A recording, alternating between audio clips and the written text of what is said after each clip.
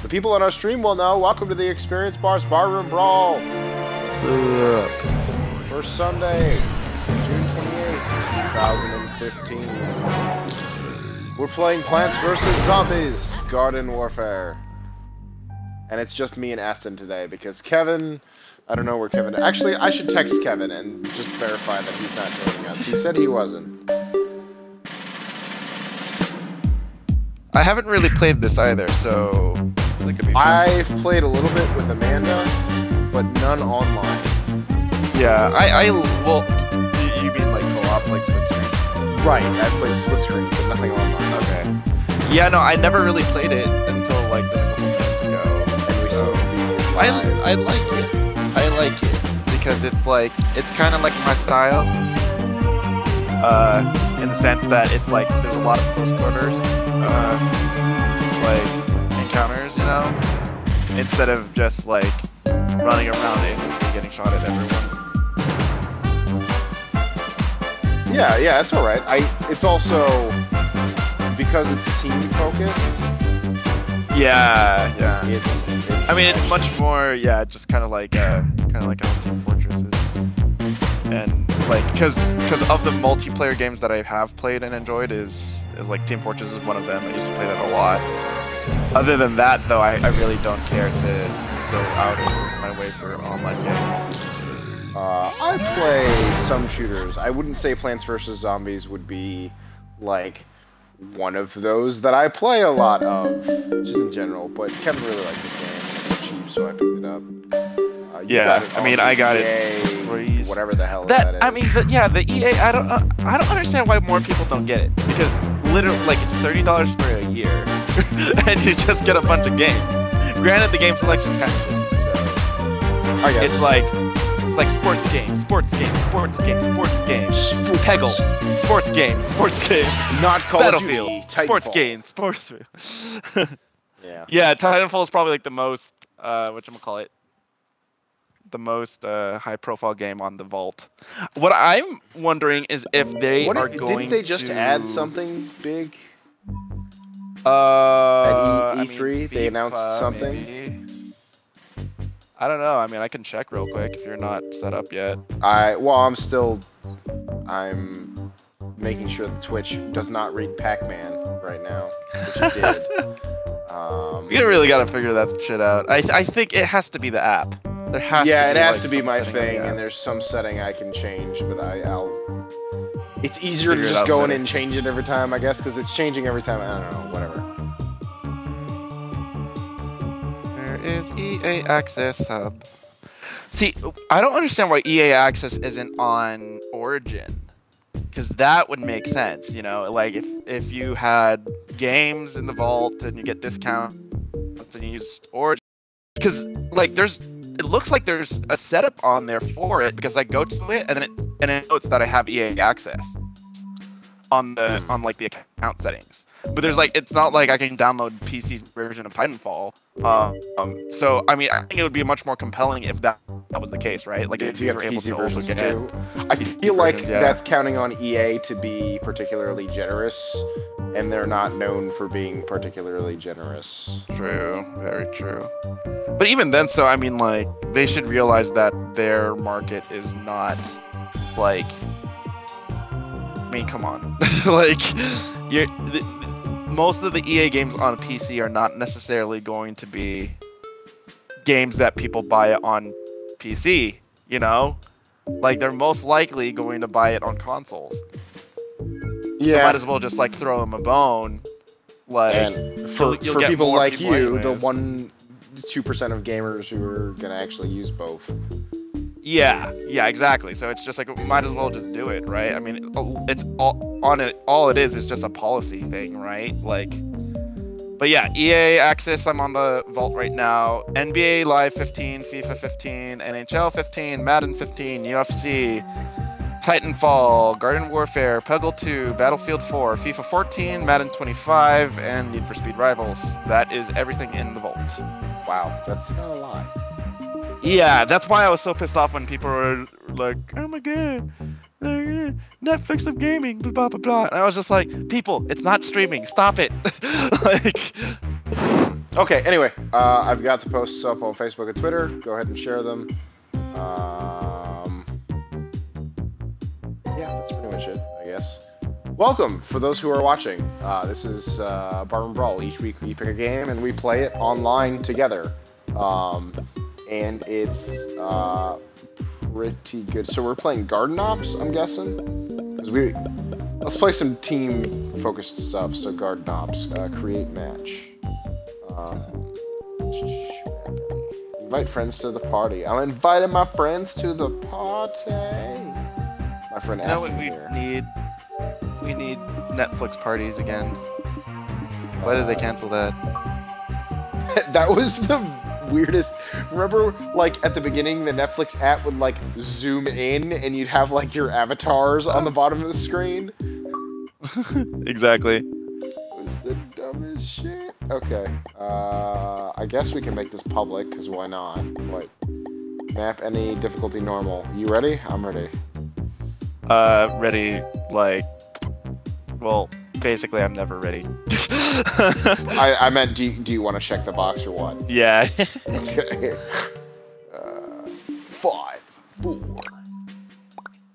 Alrighty, so everything seems to be running all hunky-dory. So let me just check that the stream audio is good, and we'll be on a roll here.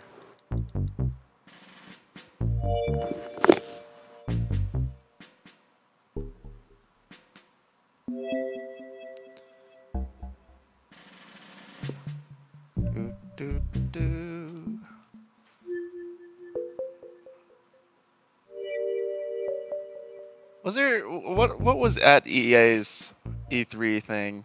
Was there a lot? Oh, okay. I guess we're picking teams. I mean, I picked already. Madison, what are you gonna be? I was a E3 thing. Whatchamacallit? I totally hear myself, by the way. Yeah, no, I know. I'm just.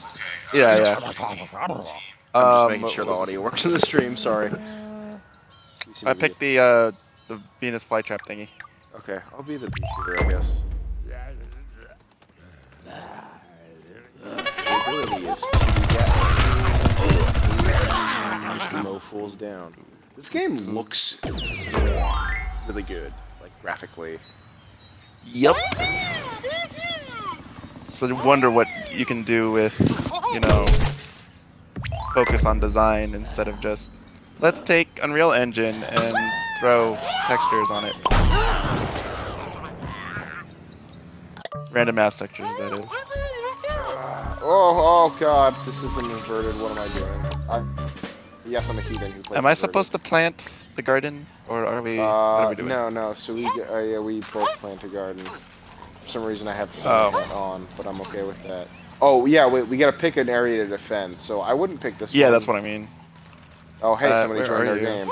I'm over here. Yeah, because that helps me. I'm up by the houses. You turn around, you can see my little player icon. Like walls and stuff. I'm the guy who's not the other piranha plant guy. Oh, I guess he picked a garden.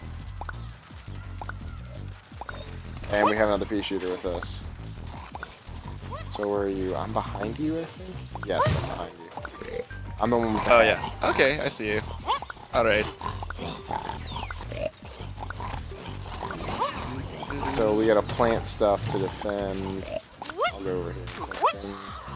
I've only played a little bit of this, so I don't really remember, but we're gonna find out on the fly. The combination is kind of genius. Like, initially when you hear it, it's just like, really? But then you, like, play it, and then it's just like, oh, that makes a lot of sense. It does, yes. I remember where it was like, you're at that, watching that press conference, and they're like, we're turning Plants vs. Zombies into a gritty first-person, third-person shooter, and we're just, what? What? Like, is this a joke? What happened? Yeah, it's pretty funny. But it seems to play pretty well. I actually like this because it keeps good kids from playing something other than Call of Duty. Yeah, or any other kind of like game that's just because it's popular, you know. Right. It's not that Call of Duty's bad. It's just I don't know. I kind of don't understand how we got to this point of like the commercialization of video games, especially when it comes to like something like say Assassin's Creed. Like of all the games to become like a year, like an annual release, it was a third-person adventure game. This Assassin's Creed is one of those ones where it's weird for multiple reasons, but like I don't know. It just rubs me the worst, like the wrong way, more than like something like Call of Duty. The way it's treated like an esport and the way people play that game online, Yeah. like okay, map updates every year, plus you get a short single-player campaign. Like that makes some semblance of sense. Like you get something new to play, but the way that they annualized Assassin's Creed just makes me really depressed for Assassin's Creed, you know? Yeah, like I feel like it's honestly one of those games that should not have been annualized, but they do it anyways because they know that it sells. Like how many copies of Unity was sold? And Unity is just played with a bunch of problems, you know? Like actually I'm playing it right now, it's fine now, but yeah, right at launch it was not great. Yeah. And it's not to say that Unity is a bad game, obviously, but it's one of those things where it's just like we've gotten to the point where people just aimlessly buy things based off of right, and but the hard thing is that's the general public, you know. Because I totally remember them. Yeah, we're still at the totally point. Remember. Sorry, go ahead. Well, I was gonna say, remember when Target was having that Black Friday sale, or kind of Black Friday, where you got a bunch of games for like half off. I remember I was there, and there was this like mom who was buying Call of Duty, and she didn't know what to look for. She just knew Call of Duty, and then she had to ask a Target employee like, you know, what game should I get? Which one's the newest one? And then he said, well, it's buy one get one free, and then she was just like, okay, so just get me all the Call of Duties, like, and she had no idea, like, one from the other. So she got Ghost, she got she got Advanced Warfare, like, so it was one of those things where it's just like, man, like, no wonder they do it, because they know that they can just ride off of the popularity, because there's no kid that's just going to tell their mom to Call of Duty, and mom's going to just get random Call of Duty games. Same thing with Assassins. If they buy the wrong year, then they'll go back and buy the other one. Like, exactly. It's this weird thing where games are still, like, they're mainstream for kids who are getting bored now because they've been around long enough. But for parents, you know, they didn't grow up playing games. They don't know what to look for. You know, they don't know what's a good game. They've never experienced playing bad games because they don't play a lot of games, if at all. You know, so they're in this weird spot where, you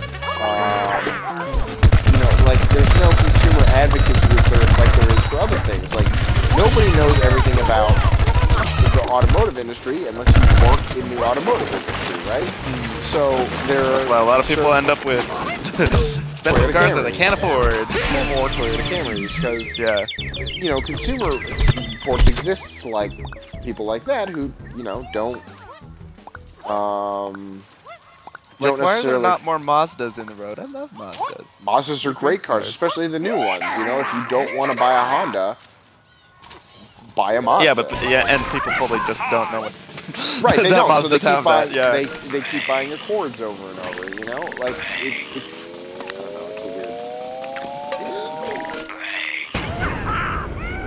I don't know what happened. I don't know. There's a zombie slot machine. Super Tombstone Wave. All right. Is that a good thing or I feel like that's probably a bad thing. Oh, we have to destroy the tombstone, probably.